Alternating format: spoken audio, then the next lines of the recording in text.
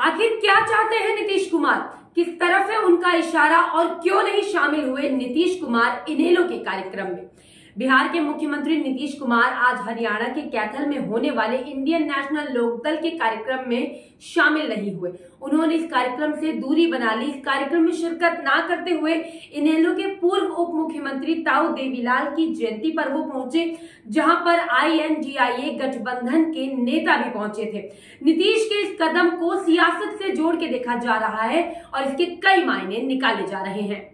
नीतीश ने हाल ही में कुछ ऐसे कदम उठाए हैं जिसकी अटकलों से बाजार गर्म हो गया है।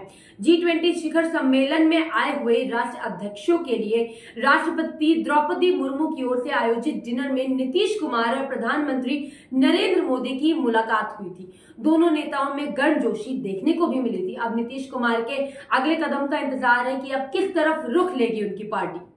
नीतीश के इस कदम पर जेडीयू की प्रतिक्रिया भी आई है। जेडीयू प्रवक्ता नीरज कुमार ने कहा कि नीतीश कुमार पुरखों का सम्मान करते हैं। दिलचस्प बात यह है कि नीतीश कुमार ने आज ही कैबिनेट की बैठक भी बुलाई है, जबकि बिहार में आमतौर पर कैबिनेट की बैठक मंगलवार को होती है।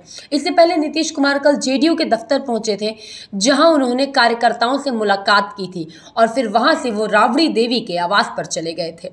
आपको बता दें कि पंडित दीनदयाल उपाध्याय सन 1953 से 1958 तक भारतीय जनसंघ के नेता रहे थे। भाजपा की स्थापना के समय से ही वो इस वैचारिक मार्गदर्शक और नैतिक प्रेरणा स्रोत रहे हैं। उनकी जयंती पर बीजेपी हर साल बड़े स्तर पर कार्यक्रमों का आयोजन करती रही है। बीजेपी शासित राज्यों में पंडित दीनदयाल उपाध्याय के नाम पर कई योजनाएं संचालित होती हैं।